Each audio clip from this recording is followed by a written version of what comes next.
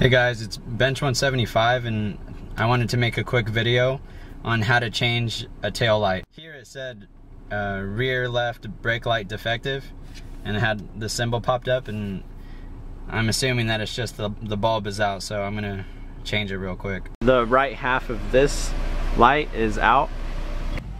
Okay, so on this side, you're first gonna wanna open this latch, and you're gonna open this door. It's just Velcro. You wanna unplug this harness right here. So on this harness, it's these two little plastic pieces that you're gonna wanna squeeze together. This one, see how it moves? So squeeze them both together, and then you can pull this harness out. And next, there's a tab on the left and on the right. You wanna lift those up. And then I lifted them up at the same time, and now this piece comes out.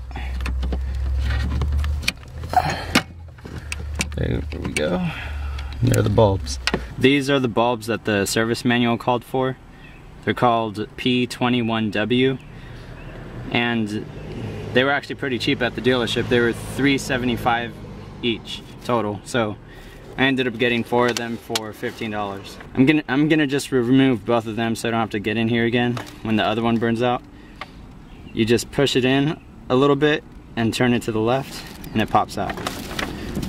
So do that to both of them. Push it in slightly, turn it to the left, or counterclockwise I should say, and then you just do the reverse. It has two little metal tabs. Can you see that? Mm-hmm. Just line it up and then turn it to the right. Same one over here. Line it up and turn it to the right. You actually don't have to wear gloves because these are just regular incandescent bulbs. They're not halogen bulbs. I'm gonna have my girlfriend test to make sure that the lights are working. And now I'm just gonna install it by doing the opposite of what I just did to remove them. No more light bulb symbol, no more warning right here. And now both sides are lighting up, so that was the problem.